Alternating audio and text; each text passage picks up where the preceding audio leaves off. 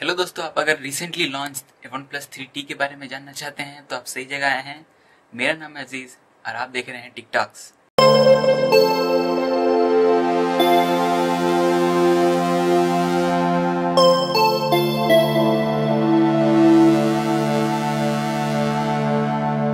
OnePlus 3 2016 के सबसे बेहतरीन फोनों में से एक था और अभी रिसेंटली OnePlus ने उसका upgraded version OnePlus 3T launch किया है। हालांकि OnePlus 3T लगभग OnePlus 3 के ही समान है, लेकिन आज मैं बात करने वाला हूँ 4 मेजर डिफरेंस की जो OnePlus 3T को OnePlus 3 से अलग बनाते हैं। पहला डिफरेंस है बैटरी।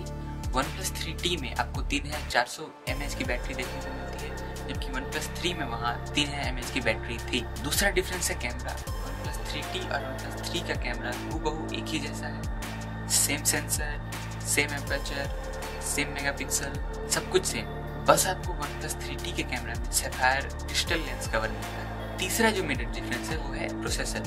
OnePlus 3T में आपको Qualcomm Snapdragon 821 का प्रोसेसर मिलता है, जबकि OnePlus 3 में 820।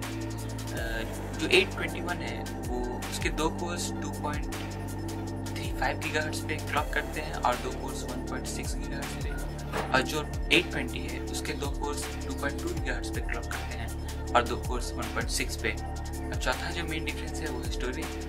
OnePlus 3T 64GB और 128GB दोनों के वेरिएंट में आता है, जबकि OnePlus 3 सिर्फ 64GB के वेरिएंट में आता है।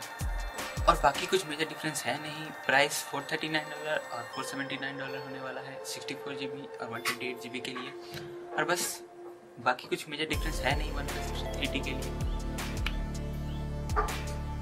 बस इतना ही। दोस्तों, अगर आपको ये वीडियो अच्छा लगा हो तो इसे सपोर्ट कीजिएगा, दोस्तों के साथ शेयर कीजिएगा। मैं अजीज, टिकटॉक्स में फिर मिलेंगे।